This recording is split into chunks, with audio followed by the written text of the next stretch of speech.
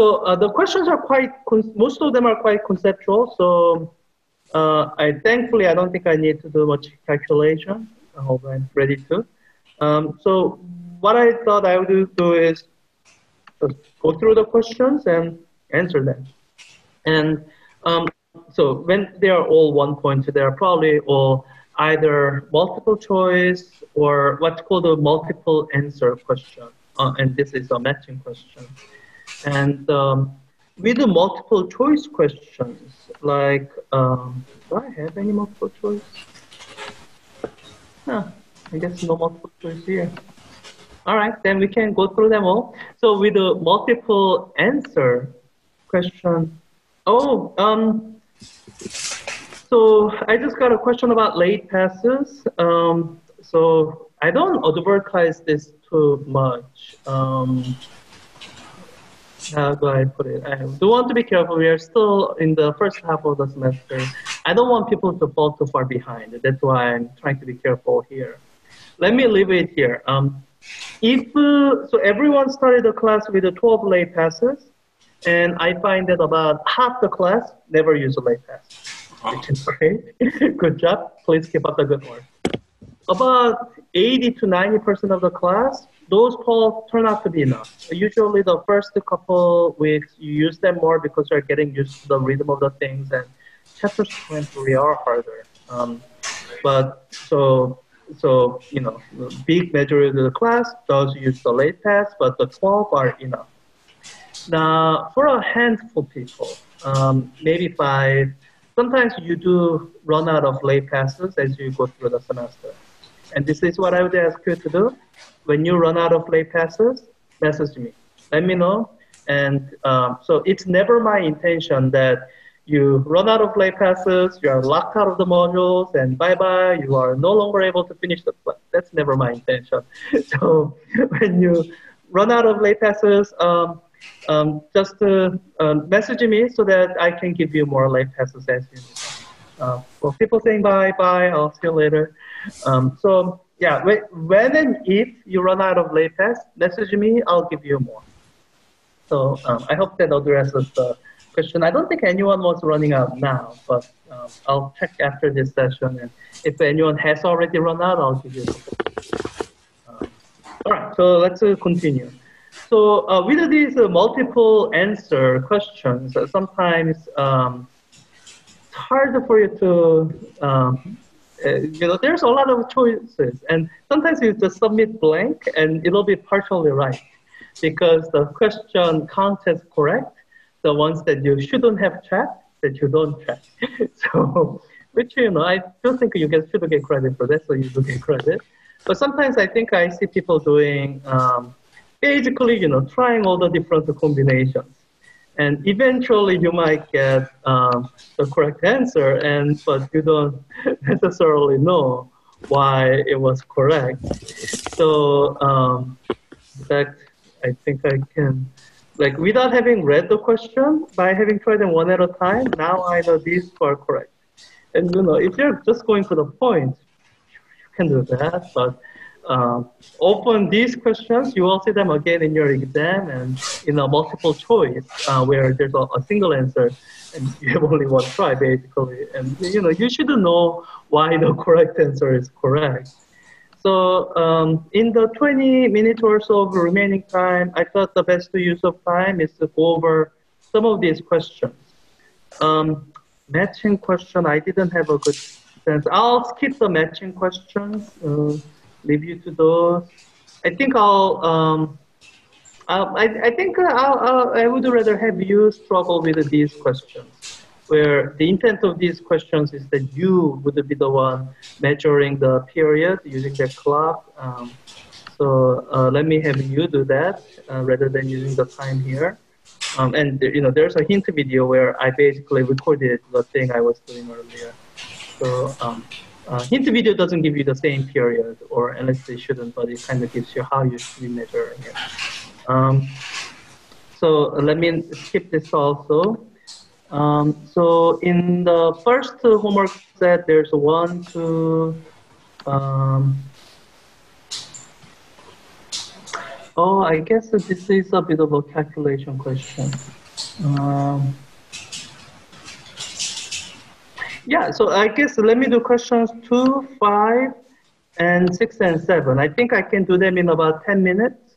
And then in the remaining time, let's see what questions we can do out of the second half of chapter 6 on waves. So question 2. So I technically got it right just by guessing them all. So, well, let's leave the correct answer here and kind of try to reason why why these answers are correct.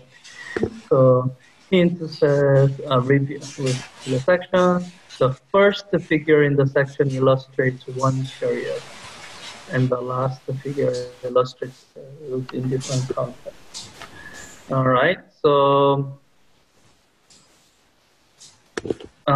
first figure, I see it does illustrate a period. So starting from here, this position, it's moving back. B is when it's at equilibrium, it continues to move this way. And it reaches C, then it moves back. It reaches equilibrium again. It's not one period yet. And when it's all the way at this extended position E, which is same as A, that is one period. So from one maximum extension to back to maximum extension, that's one period. And you talked about something about the last figure. Okay, so this is the last figure. Oh, and it's giving you these graphs, which is actually kind of the easiest way to visualize period because you can literally see what's repeating. So what was in the first figure, you can see from measuring from the maximum extension to the next maximum extension. That's one. Or other ways you can measure a period is here. You can do it from equilibrium to another equilibrium, but not the very first one you see because then it's going in the wrong direction. But the second one you see, where it's again an equilibrium, and it's moving in the right direction. So those are what should be a way to measure a period. And let's see here. So yeah, starting when the mass is at the highest point of motion, measure the time it takes for the mass to return to the highest point. That is what's illustrated here. Or I guess if I'm being careful here, highest point. So that would be this position. And yeah, no, plus x is highest point. Wait, these don't really match up with these. Never mind. The highest point, and then back to the highest point. That is the period marked here. And count the number of oscillations of mass in 1 minute. Well, that gives you number of oscillations per minute, but the number of oscillations itself is in the period. You have to convert that somehow, that information somehow into how much time it takes for one oscillation. And so that's not it. We might get to that in question 6 or 7. Okay, starting when the mass is at the equilibrium position, measure the time it takes for the mass to return to the equilibrium position. So that's what's shown here as starting from here, coming back here. And that's only half a period. That's not a full period. So you have to wait for the second time. Starting when the mass is at the lowest point, measure the time it takes for the mass to return to the lowest point. That's another way. You can start from here and wait for the mass to come back to here. That is one period. You can see here on the graph, it takes the same amount of time as it took here. All right, that's why those correct answers were correct. All right, let's look at, I think it was question 5. Okay, it says, choose all correct descriptions of properties of simple harmonic oscillator motion.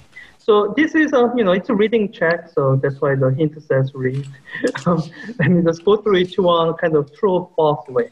So the total energy of the oscillator in a simple harmonic oscillator motion remains constant over one cycle. Yes, simple harmonic oscillator is an example of a system which obeys conservation of mechanical energy, assuming no damping, no friction. So yes, total energy remains constant. The kinetic energy oscillates, the potential energy oscillates, but the total energy remains a total mechanical energy. Okay. larger amplitude of oscillation takes a longer time. Oh, we just went over that earlier. It didn't. It took the same amount of time. Simple harmonic oscillation occurs around the stable equilibrium with the restoring forces. The restoring force, that's what Hooke's law is about. So yes, when you have Hooke's law in effect, you get simple harmonic oscillator motion. The frequency of oscillation of a simple harmonic oscillator is independent of amplitude. We looked at the period, and as you will see when you read through it, the frequency is the reciprocal of the period. If period didn't change, frequency also doesn't change. The speed of oscillator in a simple harmonic remains constant. So speed didn't, it was actually, it speeds up at the equilibrium, slows down at the end, so that's not right. Right, so I think I chose all three that are correct in these questions. Let's submit and see. Good. All right, good. Not to keep guessing. All right, question 6 and 7. So what do I say in the hint?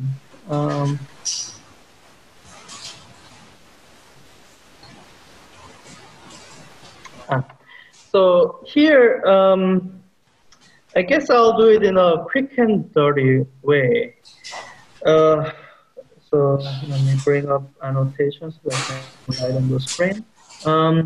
So you are given this information, 35 bits in 15 seconds. And every time I have an answer, I do like to look at what, sorry, I'm trying to write crookedly. I like to look at what units come with the answer so that I kind of know what to do. It says it's asking for heartbeat rate, so sounds like a frequency, but it's asking for the beats per minute. So instead of how many beats we have in second, if we wanted that, I would do 35 divided by 15 seconds. But it's not 1 per second, it's 1 per minute. So I need to convert this second into minutes. So recalling back to, I think, chapter 2, or was it chapter 1? You do have to do a unit conversion. So from second, you convert to minute. You do it by multiplying by 1. So I multiply this by something that has second on the top. That'll cancel out the seconds. And I need to change it to minutes. So minute on the bottom, which will remain and become my unit. So I'm multiplying by number 1, meaning the number on the numerator is the same as the number on the denominator. So by number, I mean the physical quantity, not just the 1 to 3. So on the denominator, let me put 1 minute. Then 1 minute is not equal to 1 second, but it's equal to 60 seconds. So this whole ratio is equal to 1. And when I'm multiplying by this, I can say, oh, I didn't change anything. So I do that. So, okay, 15. Cancels out sum of 60, so you get 4. So 35 times 4, oh, I can do that in my head. 140, I think. 4 times 3 is 12. 4 times 5 is 20. Yeah, 140 beats per minute. Oh, yeah, and I think I was told by one of my former students that that's super fast. Maybe the patient just ran. The numbers are randomly generated, so sometimes you will get super fast numbers, sometimes you will get numbers that are more reasonable. But you know, I don't think 140 is so fast that you will die. If you are running, that's like you're exercising. Question 7. So question 7 is very similar to question 6. The main difference is it's asking for your answer in SI units, and SI unit means for frequency.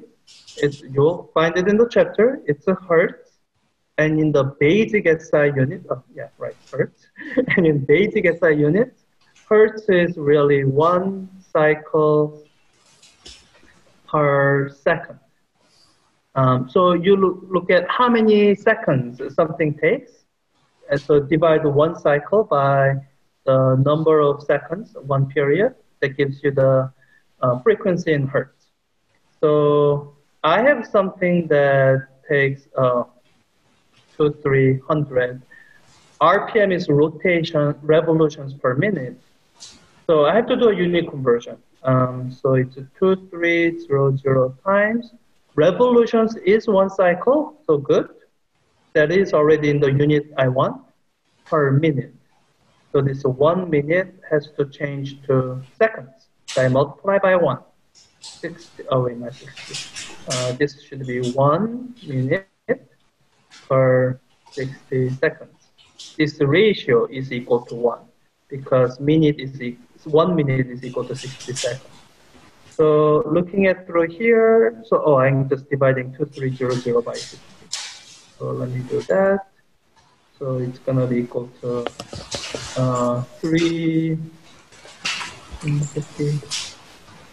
So 8 and then 20.3, I think, 38.3 hertz.